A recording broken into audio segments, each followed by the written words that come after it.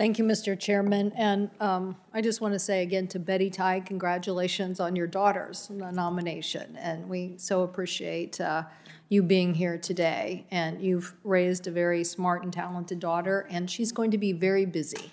So at least I hope she's going to be very busy. I'd like to follow on kind of the point that Senator Cornyn was making, which is I'm done with the Trump administration approach to trade. I feel like when I look at the analytics there, Moody Analytics estimated that the trade war caused with China caused us nearly 300,000 American jobs, that U.S. companies lost $1.7 trillion in the price of their stocks as a result.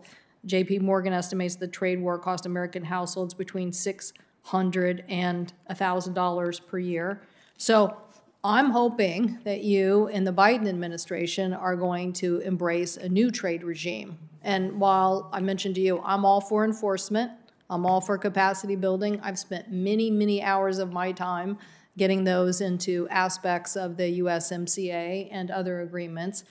We cannot just be about those aspects. We have to be for opening up new markets.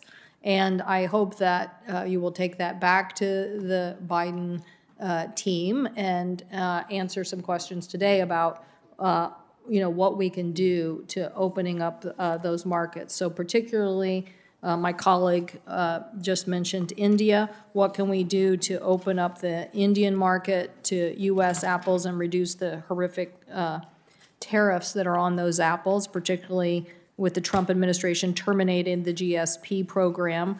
And so it is basically when would the Biden administration restore India's GSP status and help us with apple exports?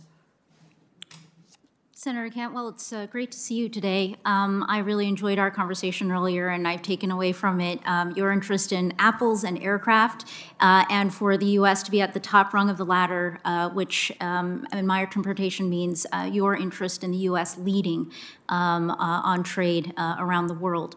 On your question on GSP in India, let me just say that if confirmed, this is very high on my radar, coming from the Hill, as I will be, to USTR.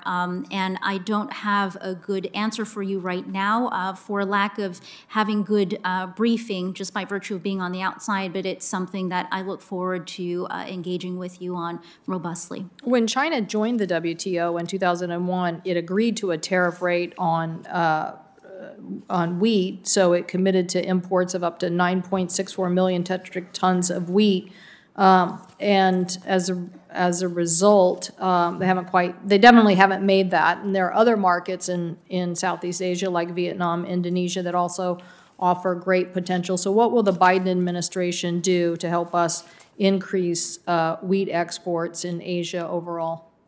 So I know that wheat is a particular interest for Washington State as well, and part of the agricultural and agricultural trade agenda for the Biden administration will be to help American agriculture, American farmers build back better as well, and trade will be a tool in that. I'm quite confident.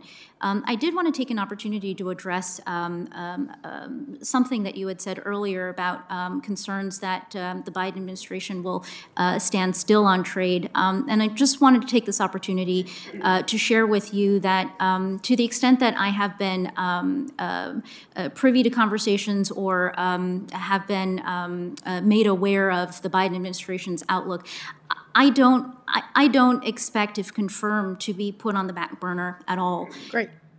Great. Well, I'll tell your mom right now, I'll be right behind you, pushing you, okay? Because I come from a trading state, and I believe that we live in a global economy. I want to talk to you about digital trade, but the notion that, the last 4 years is a way to approach this, it's not. I believe trade changes culture.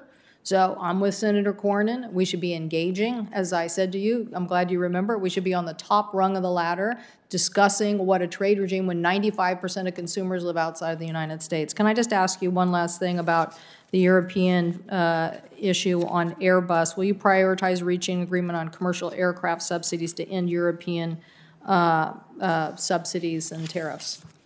Senator Cantwell, this dispute has been going on since, I believe, 2005, 2006. It is arguably one of the disputes that started to break the WTO dispute settlement system.